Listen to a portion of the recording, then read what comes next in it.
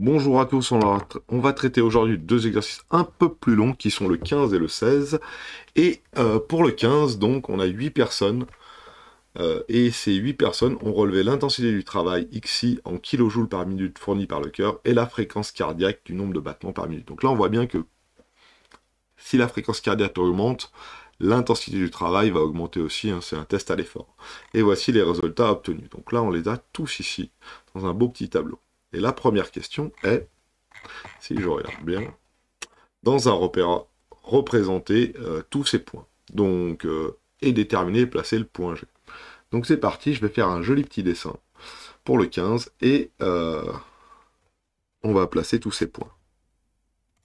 Et voici mon petit axe, donc je suis parti ici de 50 pour l'axe des ordonnées, les YI, et ici je suis parti de 0, 0, 10, 20, 30, 40, 50, et puis j'ai pris 2 cm pour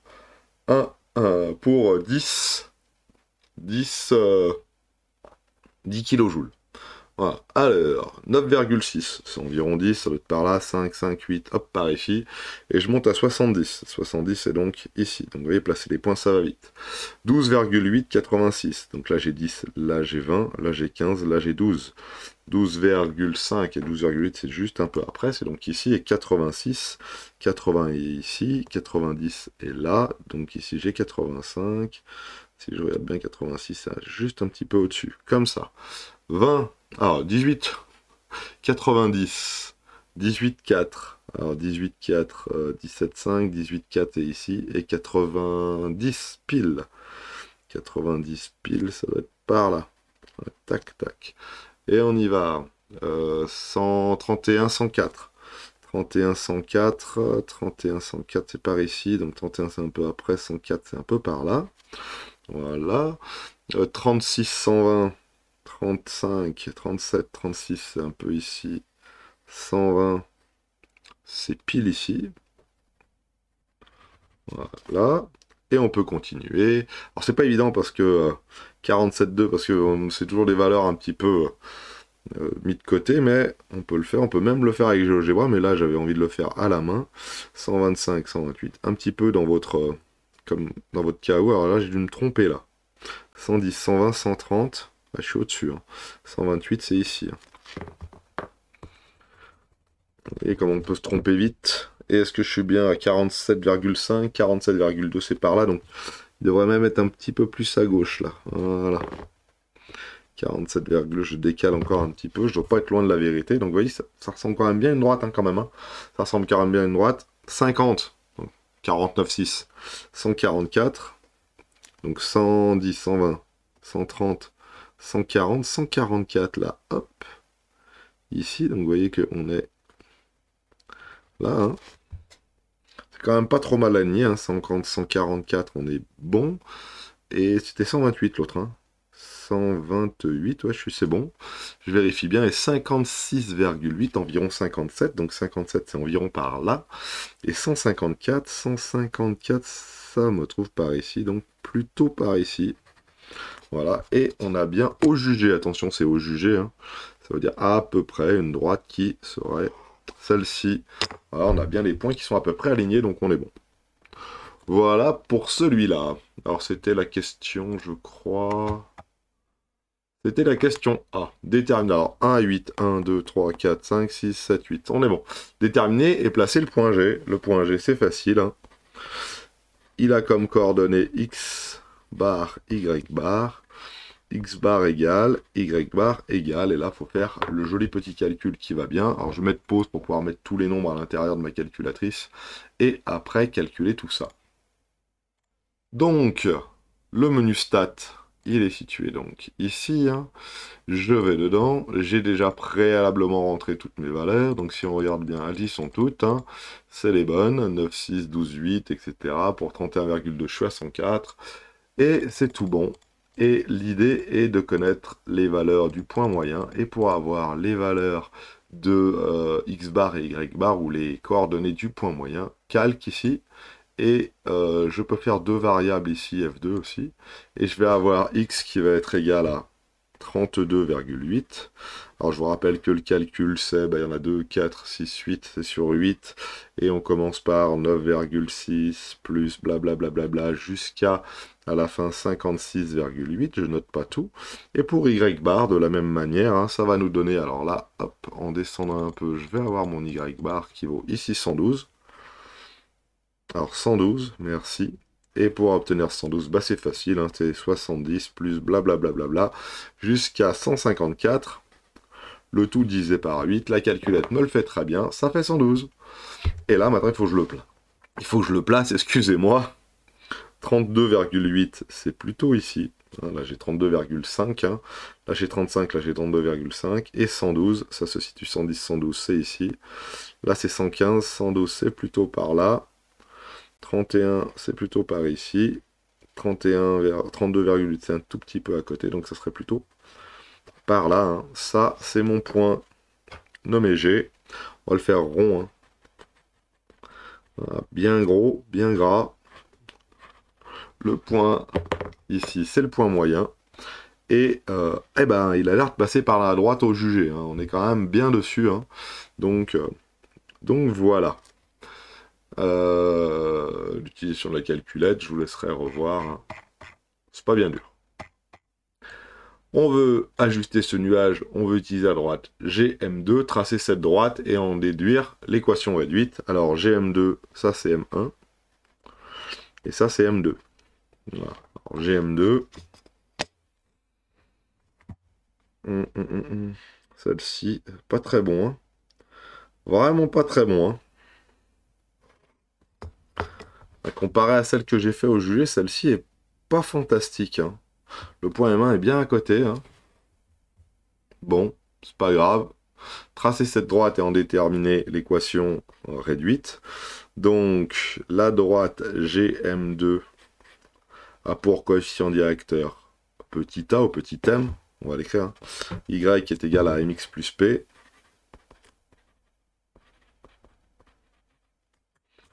Le petit m, c'est la différence des y sur la différence des x. La différence des y, c'est donc... Alors, M2, il a quoi comme coordonnées? Il faut regarder dans le tableau. M2, il a comme coordonnées... 12, 8, 86. Donc, M2 a pour coordonnées...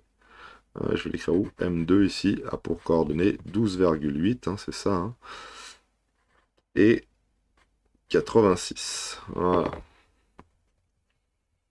Donc... Petit m, qu'est-ce que c'est? C'est la différence des y. C'est donc YG moins Y de M2. Et petit x, c'est XG moins petit x de M2. Et dans notre cas, le calcul qui a à mener, c'est le suivant. Petit m, c'est YG, donc j'ai dit 112, moins YM2, 86. Le tout divisé par 32,8, XG 32,8, et moins 12,8. Ah, je sais pourquoi ils ont fait ça, parce que c'est facile à calculer. Voilà, ça fait 20.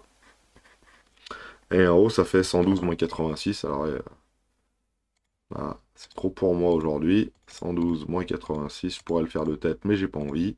26. 26 sur 20, ça nous fait donc 13 sur 10, 1,3. 26 sur 20. Allez, on est bon. Donc mon petit time, il vaut 1,3. Donc cette valeur-là, je l'ai déjà. Elle vaut 1,3.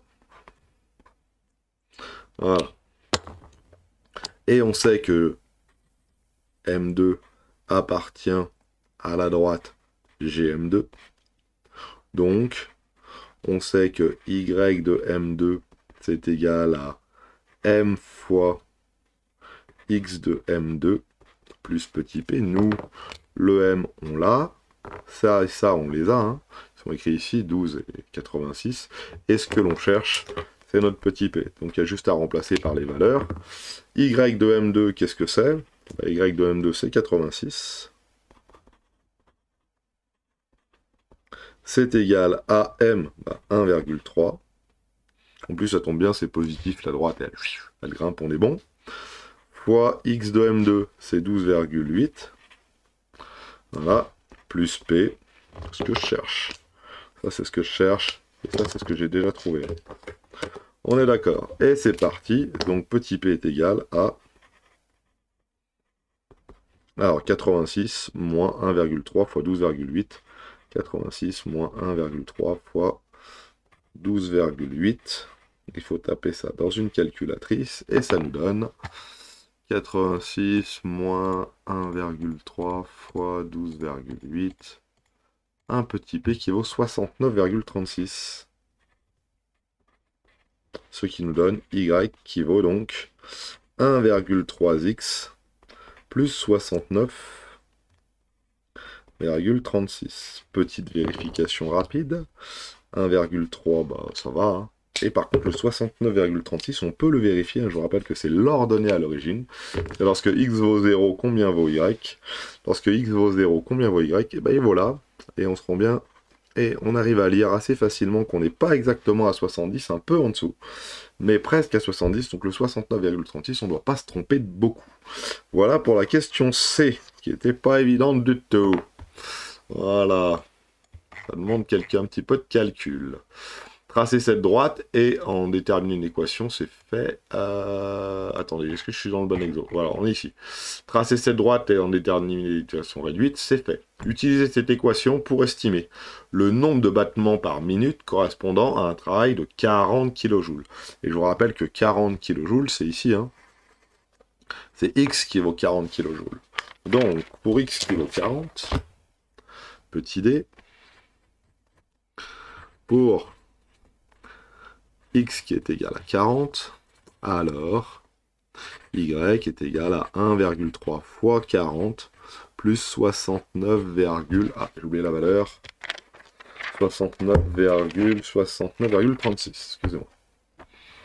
69,36. Donc on a bien notre quotient directeur, notre ordonnée à l'origine, et cette fois-ci, dans notre cas, x vaut 40, donc on remplace par 40, et on va obtenir une valeur de y. Une valeur de y va être donc notre nombre de battements par minute. Donc il faut taper ça dans notre petite calculatrice. 1,3 fois 40, ce qui nous fait 52, plus 69,36, plus 69,36, donc environ 70, ce qui fait 121 battements par minute environ. Donc si je veux un travail de 40 kJ, j'ai 121 battements par minute, on va l'écrire comme ça, hein. Battements par minute. Voilà pour le petit d, premier petit point. Et le deuxième petit point, pour un travail correspondant à 100 battements par minute, donc pour un y qui vaut 100 battements par minute, alors on a 100 qui est égal à 1,3 fois x que l'on cherche, plus 69,36. Donc là, il faut résoudre cette équation pour trouver notre valeur de x. Et notre valeur de x, elle est assez facile à trouver parce que 1,3x, c'est bien 100 moins 69,36. Voilà, et ce qui nous donne donc x qui vaut sur 1,3, alors 100 moins 69, 69,36, ça nous donne ça, 30,64, et le tout divisé par 1,3, ça nous donne 23,57 kilojoules. Kilojoules. Voilà pour mes deux petites réponses que j'ai besoin, donc je les encadrer en rose. 121 battements par minute et 23,57 kJ. Vérifions. 23,57 kJ. C'est où? 23,57 kJ. Bah regardez bien. Hein. 23,57 c'est... là on a 25, là on a 22,5. Hein, 23,57 c'est un peu à côté. Donc si on monte, on tombe bien sur notre 100 battements par minute. Et de la même manière dans l'autre sens, pour... alors si on a 100 battements par minute, on tombe bien sur nos 23,57. C'est plutôt comme ça que ça devrait se noter. Et de l'autre côté, c'était pour 40. Hein. Si on regarde pour 40 sur notre droite, alors c'est celle qui a un tracé un peu plus comme ça. Voilà, on obtient bien notre 110, 120, environ 121 battements par minute. Voilà pour l'exercice 15, qui est un grand classique. Qui est vraiment un grand classique. Regardons le 16 maintenant, qui est, à mon avis, du même acabit. Et ça parle ici d'un laboratoire dans lequel on a un nombre de rats, non c'est ça, oui, qui a relevé un nombre de rats, NI, dans une colonie, et un taux de mortalité TI, en pourcentage correspondant. Et on a tous nos relevés. Donc si on a 40 rats, on a un taux de mortalité de 0,9%. Si on a 320 rats, on a un taux de mortalité de 10,9%. Plus il y a de rats apparemment, et plus il y a de la mortalité. Ils peuvent se passer les maladies, je sais pas ce qui se passe. En tout cas, plus ils sont nombreux, plus le taux de mortalité est élevé. Alors c'est parti, dans un repère, représenter le nuage de points. Alors cette fois-ci, je vais pas m'embêter. Je vais le faire à l'aide de GeoGebra. Alors, je vais mettre une petite pause et puis je vais vous montrer comment on fait. Donc voilà, j'ai ouvert mon GeoGebra, j'ai ouvert mon tableur dans GeoGebra et je lui ai rentré les NI et TI. Maintenant, je vais surligner tout ça et je vais lui demander de me créer une liste de points. Et ouais, j'ai mon point 40,09, 80 en abscisse et 2 en ordonnée, etc., etc., etc. Ça veut dire que quand, ici, je vais essayer de les visualiser, alors il va falloir que je dézoome pour la bonne et simple raison que là, je suis sur 0,12 pour les abscisses. Alors, on va dézoomer. On va enlever les branches négatives. On va juste avoir des valeurs positives. On va pas afficher le quadrillage complet parce que sinon ça va être trop pour l'ordinateur. Ici on est bon et on a donc pour X on va jusqu'à 320, pour Y on va jusqu'à 10,9, hein, c'est ça. Hein. Donc hop, 320 ça veut dire que voilà, on va les voir apparaître ici. Et 10,9, on est pas mal comme ça là. Et on voit bien tous nos points et on sent bien qu'il y a une droite de régression hein, quand même hein, qui passe là. On sent bien qu'on peut tracer une belle droite. Hein. Si j'avais à tracer une belle droite ici, ouais, ça passera à peu près par tous les points comme ça. Hein. Vous avez vu. Hein. Mais pour l'instant, c'est pas la question. Pour l'instant, on a représenté notre nuage de points et on aimerait avoir, je crois, le point moyen. Hein, c'est ça. Hein. Voilà, dans un repère, l'allure du nuage invite-t-elle à ajuster à une droite? Bah oui, bien sûr. Hein. Bien sûr que pour le 16A, oui. Oui. Les points sont quasiment alignés. Sont presque alignés. Voilà. Donc oui, hein, je vous remonte un petit peu ce qu'il en est là. Hop. C'est celui-là. Hein, les points sont quasiment alignés. Donc on est vraiment pas mal. Donc là, ils se sont appelés ABCD jusqu'à I. Là, peut-être, il n'y a que ce point-là. Peut-être qu'on va changer. On va pas l'appeler comme ça parce qu'à tous les coups, ils vont nous demander. On va l'appeler J, celui-là. Renommer J. Ou J. Voilà. Question suivante. Alors, il nous pose comme question. Méthode de Meyer consiste à ajuster le nuage de points par la droite G1, G2, où G1 est le point moyen des 4 premiers points, et G2 le point moyen des points compris entre 5 et 6. Grosso modo, on va couper la série en deux, on va prendre la partie gauche de la série et la partie droite de la série, on va calculer le point moyen ici, le point moyen ici, et on va calculer l'équation de la droite de G1, G2. Voilà, tracer cette droite et déterminer cette équation. Donc forcément, on est parti, il y a pas mal de calculs à faire. Donc premier calcul à faire, obtenir les coordonnées de G1 et de G2. Okay. Alors G1 et G2, hein, je vous rappelle que c'est les X bar et Y bar, mais là, c'est X bar et Y bar pour la première série, hein, ça veut dire avec I compris entre 1 et 4. Et là, I compris entre 5 et 8, on coupe la série en deux. Voilà, et donc le G1 a pour coordonnées, alors là, moi je vais plutôt le faire à la main ou à la calculatrice, c'est mieux, hein. 40 plus 80 plus 120 plus 160, ça va, en plus ça tombe bien, hein. 80 et 100 ça fait 200, 160 et 40 ça fait 200, tout ça fait 400, divisé par 4 ça fait 100 ici. Et pour les Y, alors là ça va être peut-être un peu plus dur, 2, 5 et 3, 5, allez sors la calculette, tu t'en passeras pas sur ce coup-là. Attention, tu vas te tromper. 2, 5 plus 3, 5 plus 2 plus 0,9. Le tout divisé par 4. 2,225. 2,225 comme ça. Voilà. On est bon. On est bon. Et G2, de la même manière. Alors, 200 plus 240. Allez, on y va. On tape tout ça. Plus 240. Plus 280. Plus 320. Le tout divisé par 4. Ce qui me donne 520 ici. Voilà. Ah, j'ai oublié de diviser. J'ai divisé par 2. J'ai pas divisé par 4. Ça donne 260. Voilà. Doublement divisé par 2, ça fait divisé par 4. Et 4, 9 plus 6, 2. Allez, c'est parti. 4, 9 plus 6, 2. Plus 9, 3. Plus 10,9. Ça nous donne tout ça. Divisé par 4. Ça va nous donner donc 7,8. 25. Allez, plaçons ces points dans GeoGebra. Donc le premier point, il s'appelle G1. Alors pas celui-là, parce que ça c'est celui d'avant. Non. Le premier point, il s'appelle G1. Hop. Le G1, alors G1, comme ça s'appelle, est égal à... Alors je mets la valeur qu'on a trouvée. On a trouvé 100,2 points de 225. C'est ça, hein? Oui, c'est ça. Notre petit G1 apparaît. Notre petit G2. De la même manière, on va lui demander 260. Voilà. Et la valeur de l'ordonnée, 7,8. 25. On est bon. Et maintenant, il faut tracer la droite G1, G2. Voilà. Ah, cette droite est pas mal du tout, hein. Vous avez vu un peu? On a vraiment... Non, forcément pas ça, hein.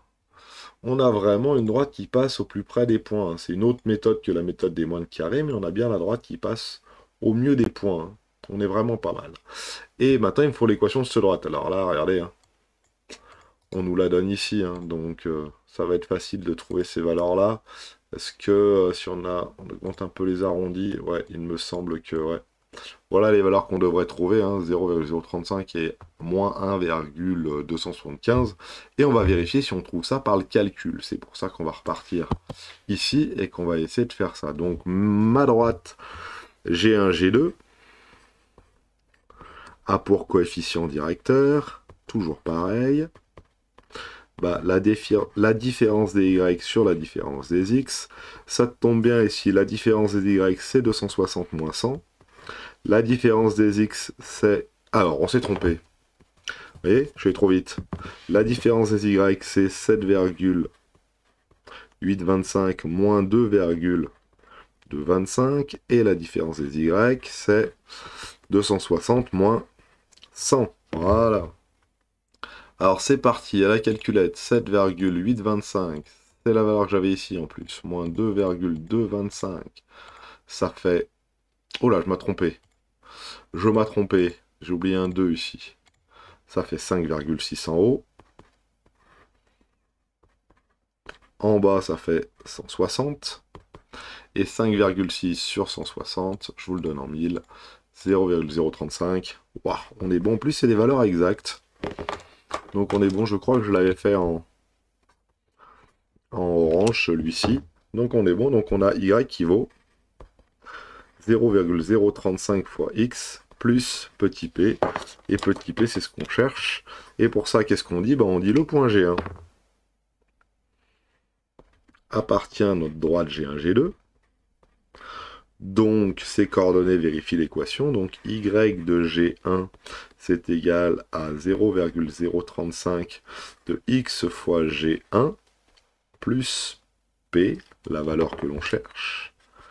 Voilà. Y de G1, donc ça vaut 2, Y de G1, ça vaut 2,225, qui vaut 0,035 fois X de G1 fois 100. Voilà. Et là, j'ai mon P. Et donc, il faut que j'écrive que P, ça vaut donc 2,225 moins 0,035 fois 100. Et à la calculatrice, ça va me donner 2,225 moins 100 fois 0,035. Et ce qui va me donner moins 1,275. Cette valeur, on la retrouve bien dans notre GeoGebra, donc hein, ici là, moins 1,275, et on trouve bien notre coefficient multiplié, notre coefficient directeur de 0,035. Voilà, vérifié et par GeoGebra et par le calcul. Donc à mon humble avis, ça doit être juste. Hein, j'en suis pas sûr, mais à mon avis, ça devrait être juste. Voilà. On est bon pour celui-ci, donc on va quand même l'écrire, hein, l'équation de la droite, hein. Y est égal à 0,035 x moins 1,275. Voilà. Donc ça, c'est pas la méthode des moins de carré, hein. Ça, c'est la méthode des...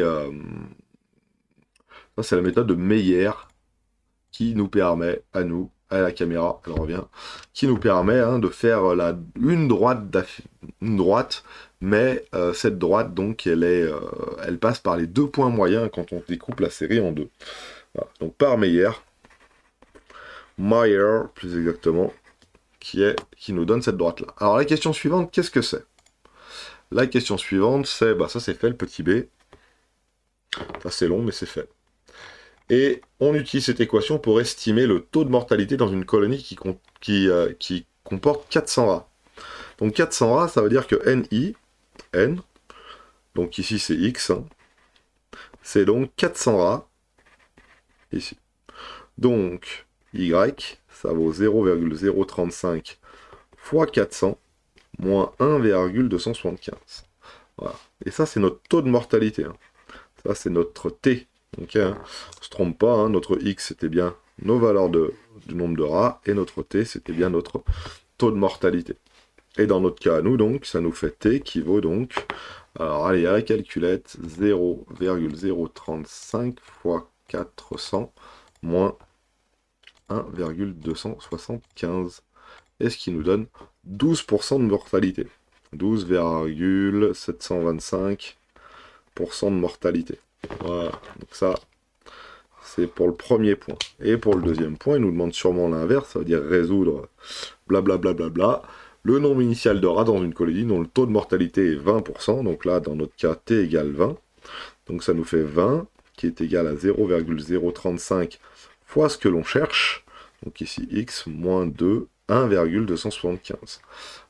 Donc là, après, il faut trouver la valeur de x ou la valeur de n. N, c'est donc la même chose que la valeur de x. Donc il faut faire 20 plus 1,275. On fait passer ce bazar-là de l'autre côté. Et tout ça divisé par 0,035. Donc à la calculatrice, ça va nous donner donc 21,275 divisé par 0,035, ce qui va nous donner environ, alors est-ce que je me suis pas trompé? Non, c'est bien un plus, ce qui va donner environ donc 608 rats. 608 rats environ. Voilà. Alors les deux résultats, hein, ici et là. Donc, dans le deuxième cas, on résout une équation. Hein. C'est ça à résoudre. T ou Y égale 20. Hein. Y qui vaut T qui vaut 20. Et on remplace. Hein. 20 est égal à ça plus ça. Et voilà, ce qui nous donne environ 608 rats. Je sais plus ce que je voulais dire. Tant pis. Donc voilà pour les deux petits exercices. On résout une équation dans le deuxième point et on trouve et on applique simplement hein, avec x qui vaut 400 rats ici. Ah si, on pouvait le vérifier sur notre petite droite là-bas. Alors regardons GeoGebra. Hop, tac et tac. Alors j'avais dit pour 400 rats. Alors pour 400 rats, il faut dézoomer un tout petit peu. Voilà, il faut se mettre par là. Il faut prendre une droite qui est parallèle ou perpendiculaire à celle-ci, qui passe par 400. Alors, est-ce qu'il va bien vouloir que je passe bien par 400? Alors là, ouais, on est bon, hein, x égale 400, donc c'est bon. On va faire demi-tour, revenir par ici, prendre le point d'intersection, et regarder les coordonnées du point d'intersection, ça suffira largement. Entre ça et ça, et on obtient le point K qui a, vous voyez, hein, 12,75, c'est la valeur qu'on a trouvée. 12,725, c'est la valeur qu'on a trouvée ici. Et de la même manière, hein, il faudrait faire une droite qui est perpendiculaire à celle-ci et qui passe par 20. Alors forcément, je suis pas très bon ici. Là, je le suis un peu plus peut-être. Ici, la droite passe bien à y égale 20. Il faut que je regarde le point d'intersection avec l'autre droite. Voilà. Le point d'intersection, il se situe là. Ici, c'est le point M, et on a bien notre fameux 607,8 ici. Voilà pour cet exercice 15 et 16 qui était vraiment pas si donc ça à faire. Hein. Donc on a bien deux extrapolations hein, pour pouvoir trouver les valeurs de 12,725% de mortalité et 608 rats. Voilà, je vous souhaite à tous une excellente journée.